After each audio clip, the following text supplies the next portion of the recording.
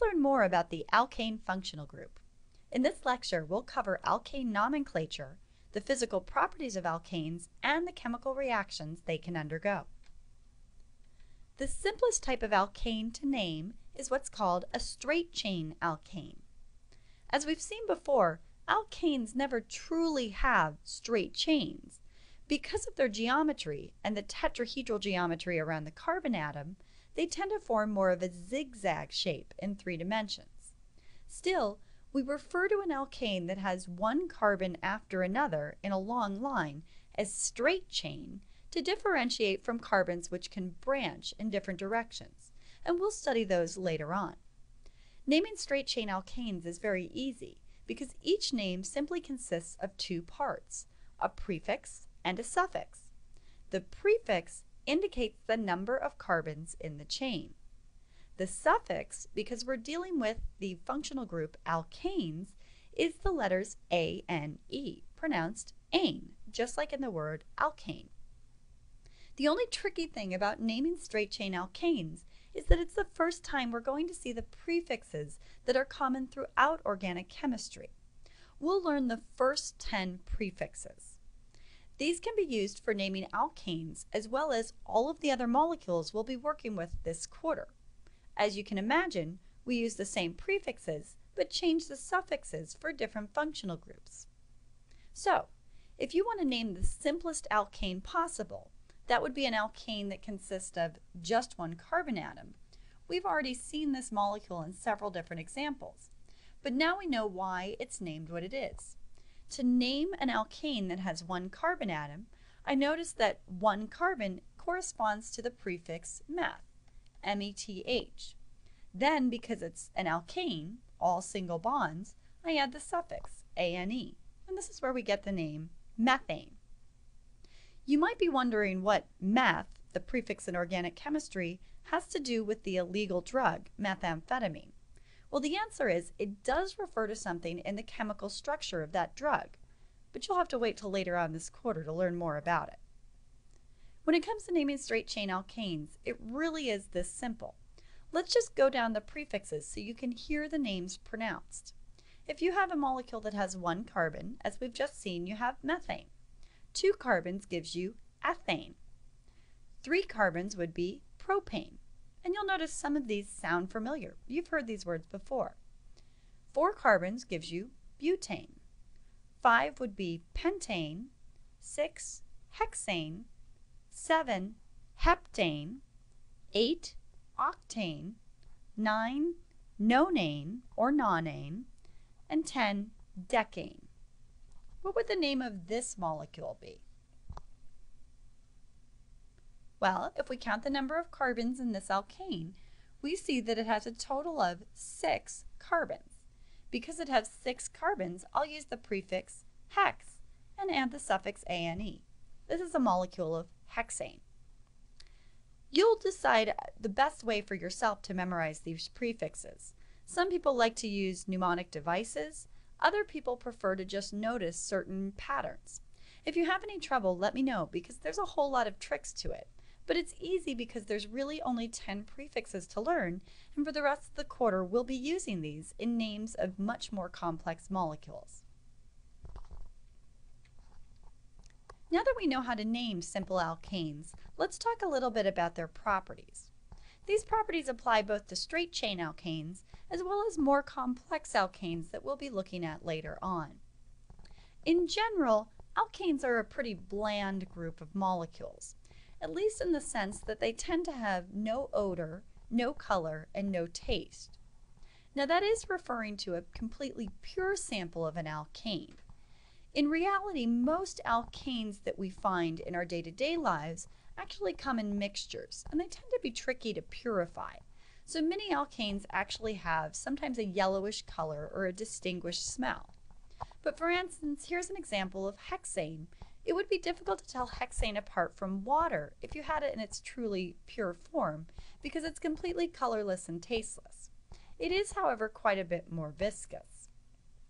Hexane happens to be a liquid at room temperature, but alkanes can actually take any of the 3 general physical states: solids, liquids, or gases. Which state they take at room temperature depends mostly on the number of carbons in that alkane.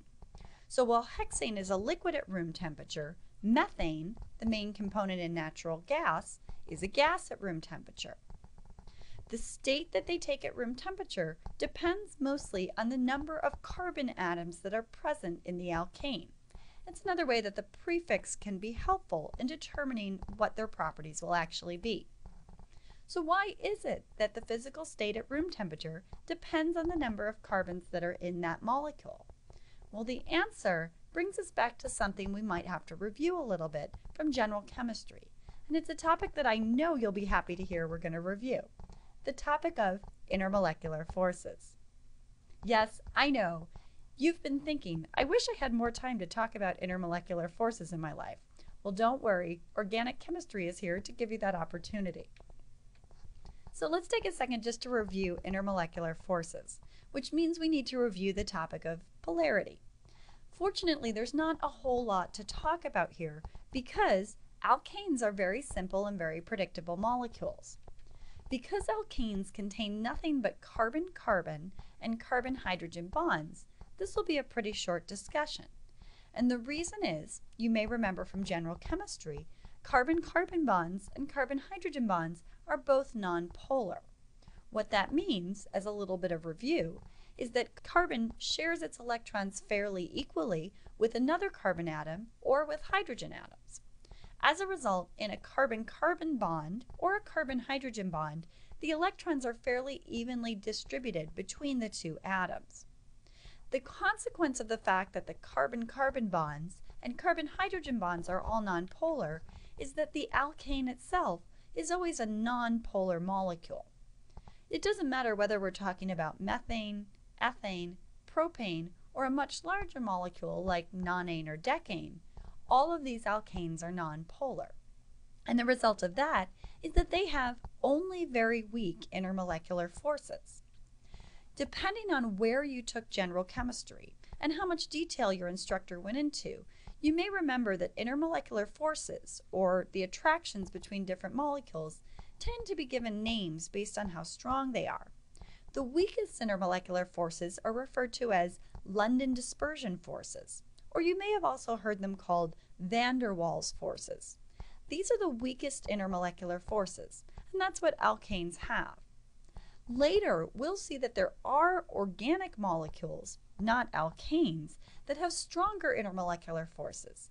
Forces like dipole-dipole attractions or hydrogen bonding interactions. We'll talk about those later on. For now, let's stick with the weak intermolecular forces known as London dispersion or van der Waals forces. Again, these are just attractions between molecules. And because all alkanes are nonpolar, they have only these very weak forces. However, the one aspect to this to consider, which you may or may not have discussed in general chemistry, is that the larger a molecule gets, the greater its London dispersion forces become. The reason has to do with why London dispersion forces exist in the first place. London dispersion forces come about when the electrons in a molecule move throughout the molecule and occasionally form a temporary, very weak dipole. In other words, while all those electrons are moving around, it's not uncommon for them to bunch up in one spot. The larger a molecule is, the more likely the electrons will become unevenly distributed, just for a split second. So while we think about all alkanes as being nonpolar, the larger the alkane, the more it actually has this very, very slight temporary polarity to it. The consequence of that is that the molecules that are longer, such as nonane and decane, will tend to have more intermolecular forces, and as a result, higher boiling points and higher melting points. So anytime you're comparing two alkanes, for instance, methane on the left and hexane on the right, we always know that the more carbon atoms that are present, the slightly more intermolecular forces will affect that molecule, and the higher the melting and boiling points. This has consequences for the physical states of alkanes at room temperature. If we look at the values for the melting points and boiling points of alkanes, you'll notice the trend is really obvious.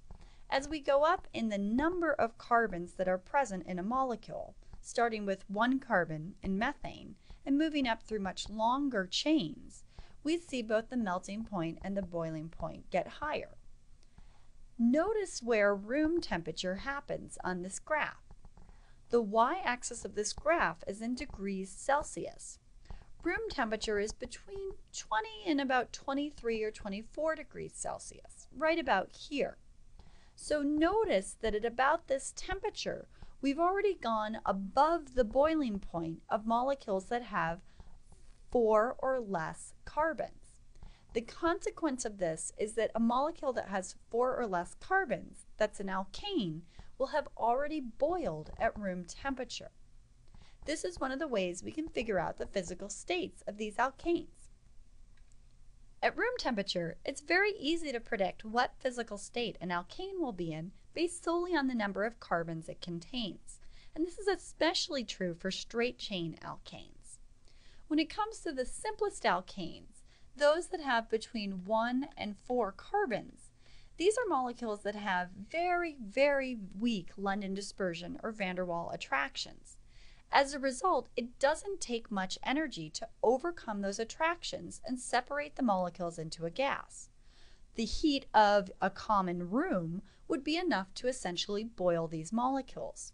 So molecules that have between 1 and 4 carbons, especially alkanes like methane, ethane, propane, and butane, tend to be gas at room temperature.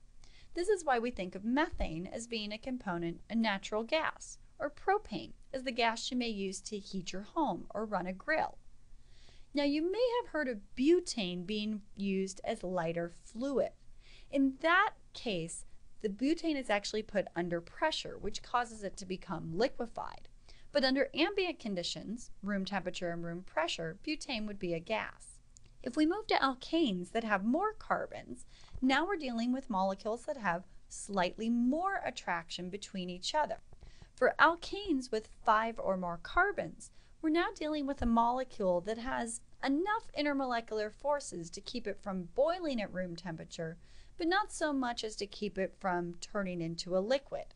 So when you have 5 or more carbons, and for now we'll say between 5 and 15, we tend to be dealing with alkanes that are liquid at room temperature. There's a little bit of debate about the upper limit to this number. For instance, an alkane like pentane, hexane, or heptane with 5, 6, or 7 carbons is definitely a liquid at room temperature. It would be easy for you to pour it from one container to another. But the more carbons that are present, the more viscous these alkanes tend to become. By the time you're dealing with a substance that has 11 or 12 or 13 carbons, it can be so viscous that it's hard to pour. It starts to act a little bit like candle wax that is starting to cool off. By the time you get to 15 carbons, some people would say that's a liquid, other people would say it's more of a waxy solid. We'll use 15 as the cutoff just to keep the numbers simple, but by the time you get to 15 or more carbons, you're definitely dealing with a substance that would be solid at room temperature.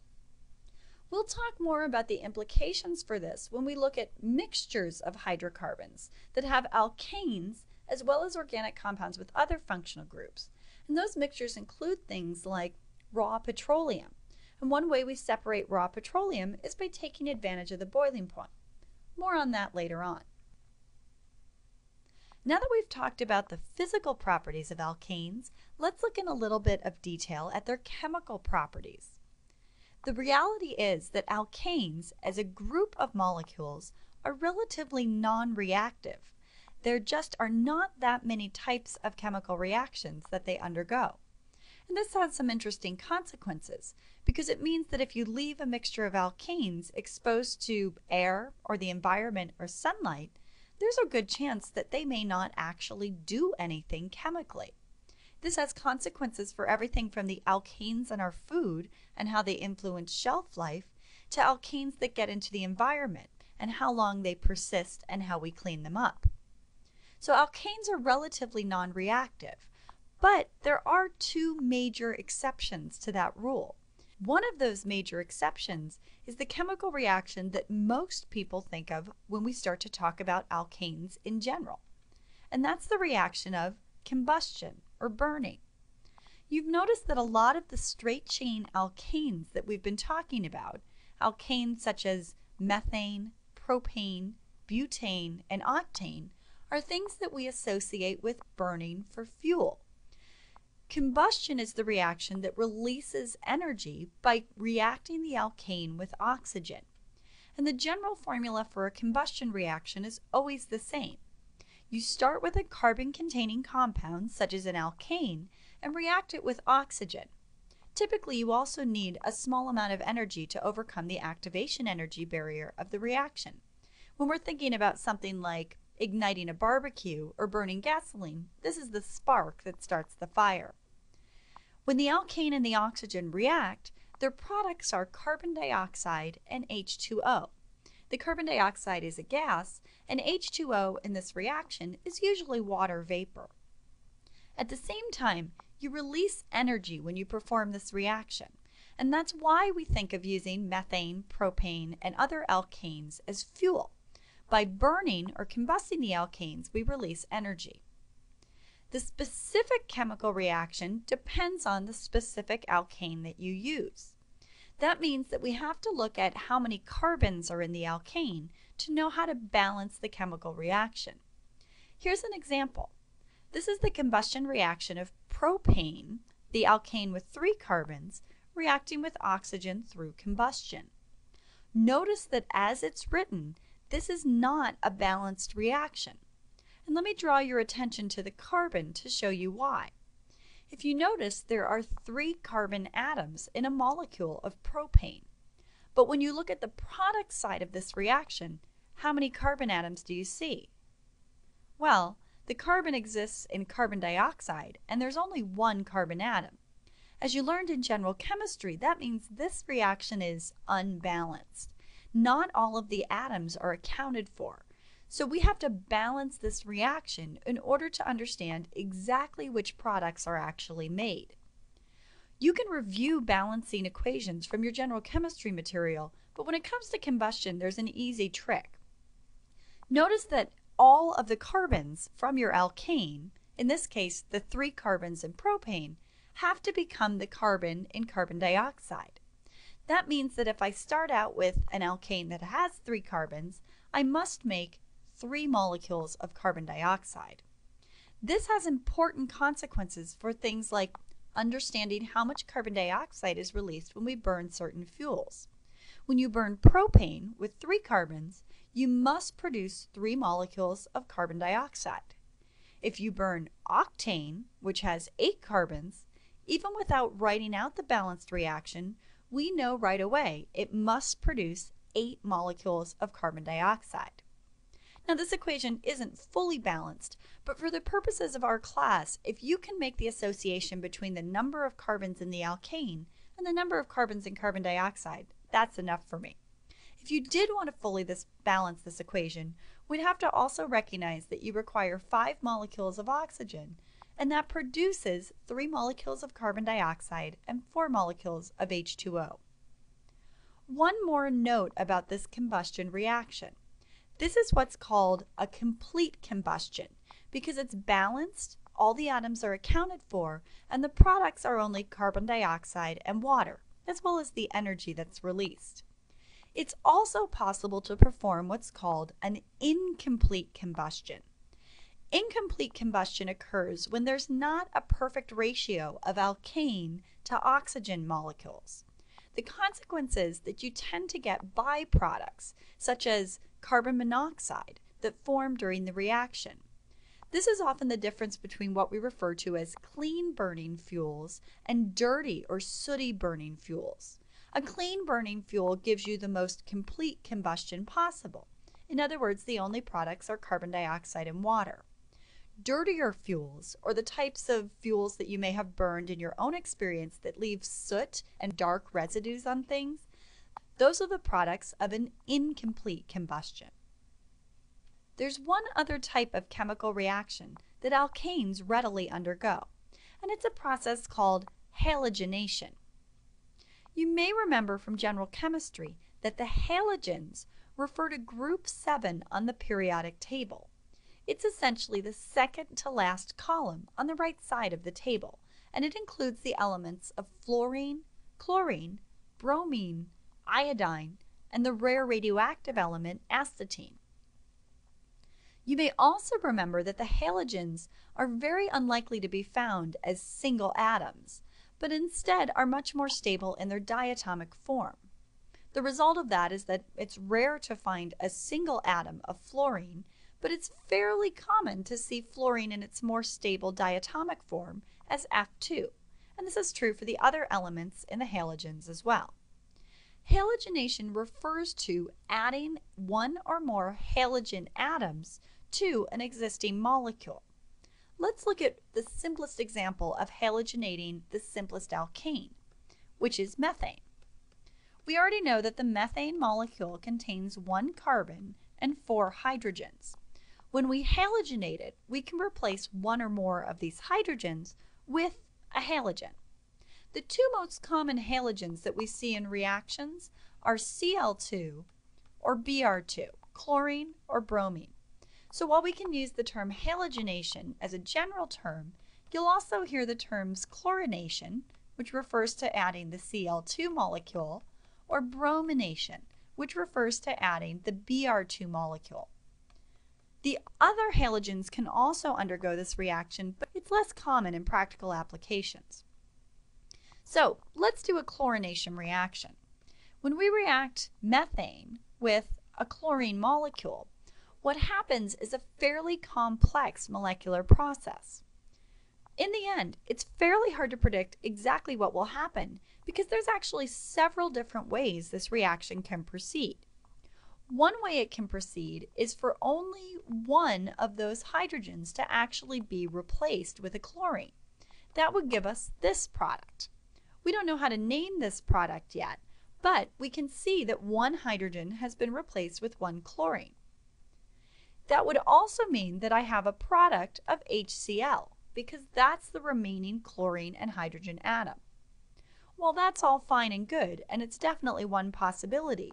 The truth is, in reality, one or more chlorines can actually be replaced. So it's just as likely that our product could have 2 chlorine atoms that have replaced 2 hydrogens. Now, that complicates what our other product would be, because it seems to imply that there'd also be an H2. But let me tell you one thing you'll really enjoy about organic chemistry. This is not the most important thing about the reaction. So many times in organic chemistry, we leave off some of the products. While that may seem like an egregious violation of what we learned in general chemistry, it has to do with the reality of organic chemistry and how complex the molecules become. These small inorganic products usually aren't that important to us, so many times we simply leave them off. There are other possible products of this reaction. We've seen that you could replace 1 hydrogen, you could replace 2 hydrogen, or you could just as easily end up with a molecule that has 3 hydrogen replaced by chlorine atoms. One thing you might notice about this is that it would appear that we only have 2 chlorine atoms that we're working with. Again, in organic chemistry, we usually strive towards the most reasonable interpretation of what's on paper. The reality is, there's no way that you actually added just one single Cl2 to this reaction. So some of the chlorine would have come from other molecules of diatomic chlorine. Finally, the last possible product would have to do with having all 4 of the hydrogen replaced. This is one of the difficulties with halogenation, is most likely each one of these could occur, and in fact your final product would probably be a mixture of all 4 of these different possibilities. These are what we would generally refer to as being chloroalkanes, because they're essentially an alkane molecule that has some hydrogen replaced by chlorine. The same would be true if we do a bromine reaction. Now, looking at this screen, notice that one tiny little methane molecule gave us 4 possible products. And imagine now if we start to look at longer molecules like ethane, propane, butane, and so on. It gets fairly complicated. This is one of the reasons that halogenation reactions can be difficult to use on an industrial level. If you were actually trying to prepare just one of these compounds, you'd have to apply some very specific chemistry to either prevent the other reactions from happening or to purify your final compound. For this reason, when we talk about halogenation, we're usually referring to any of the possibilities that could occur, and I'll generally expect you to just be able to suggest some, but not all of the possible products from either a chlorination or a bromination of an alkane.